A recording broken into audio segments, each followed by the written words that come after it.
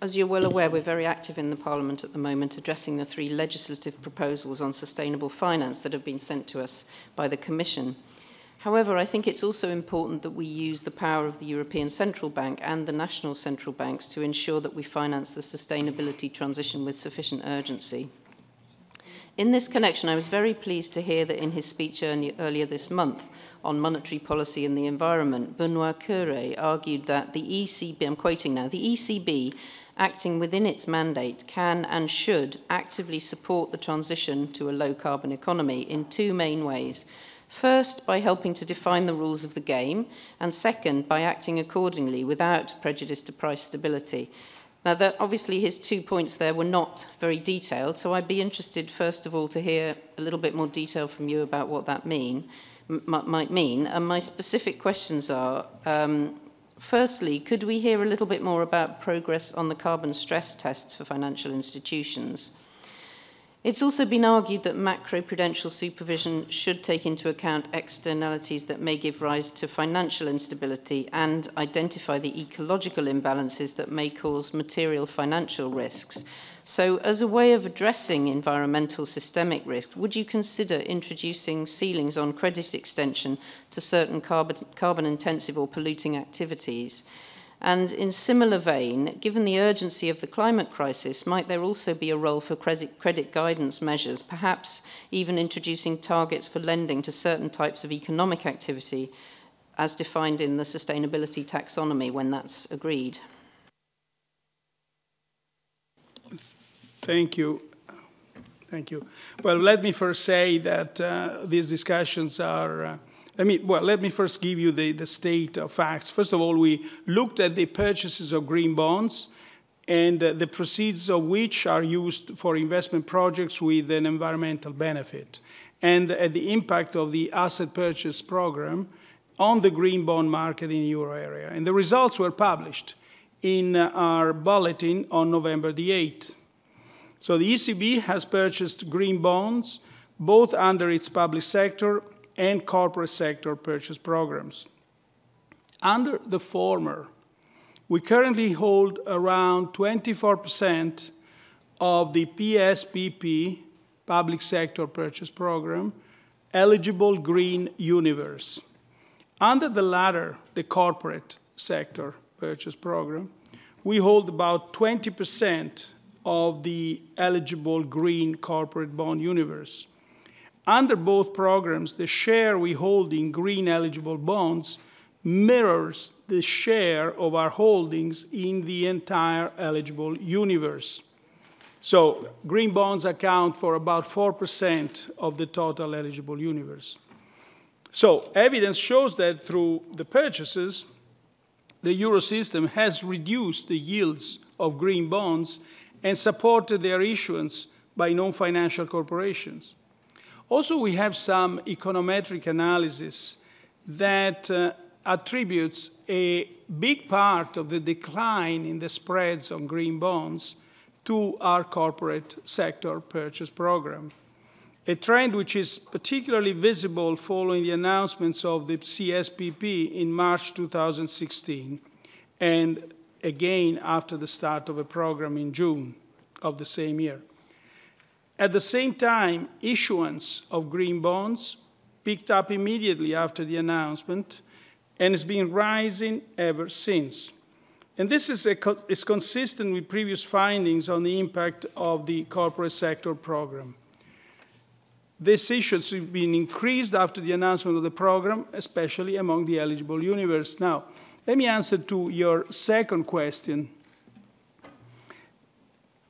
Our efforts on climate change, climate-related risks have been discussed, and we have addressed some of our efforts to this objective. And basically, our efforts are meant to support market participants, legislators, and standard-setting bodies in identifying the risks emerging from climate change and providing a clear framework to reorient financial flows and reduce such risks. In light of the global nature of this challenge, the ECB supports the ongoing work in international fora and has joined the Network for Greening the Financial System, which brings together central banks and supervisors committed to developing common practices to address climate-related and environmental risks. Let me also recall that the protection of the environment is not the only secondary objective assigned to the ECB. Under the treaty, one could equally ask, for example, why the ECB should not promote industries that promise the strongest employment growth, such as carbon-intensive industries, irrespective of their ecological footprint.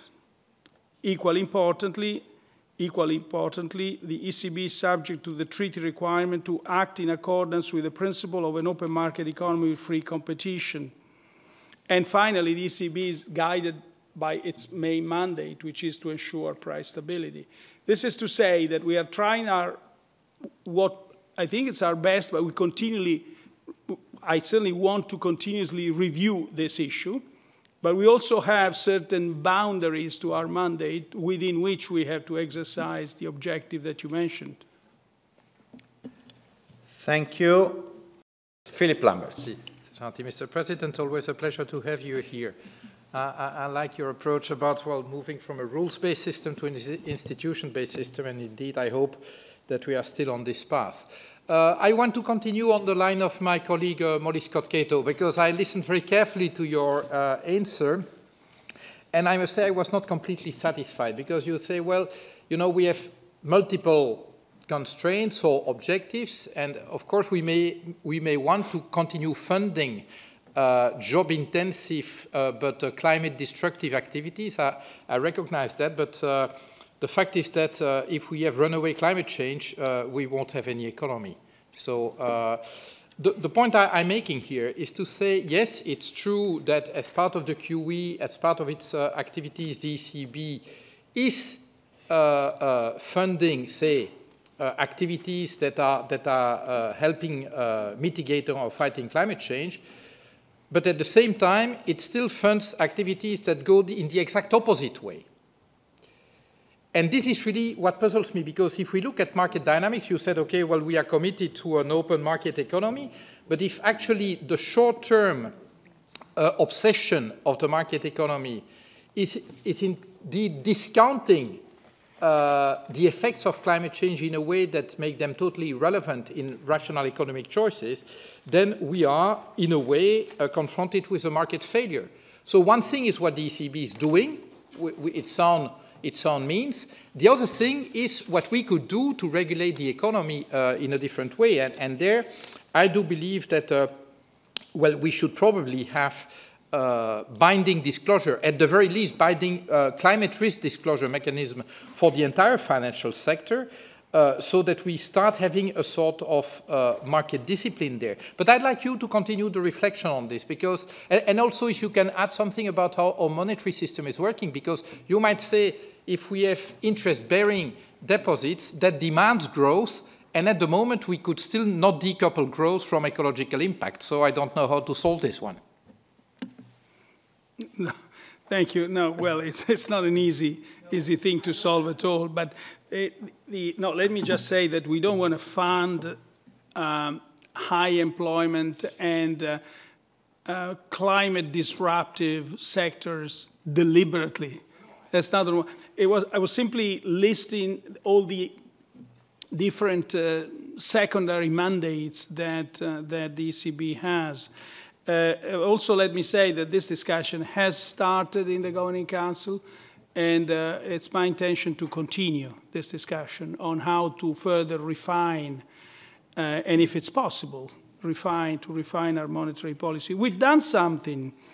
For example, for our pension fund portfolio, we delegated the proxy voting for equity investments to investment managers that have signed up to the UN principles for responsible investment, requiring them to incorporate environmental, social, and corporate governance standards in their voting policies.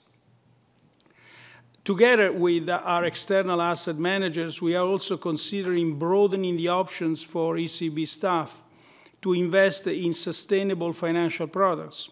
For our own funds portfolio, which consists of the ECB's paid-up capital and the General Reserve Fund, we've started an internal investigation on how these criteria, the UN criteria that I mentioned before, could be implemented.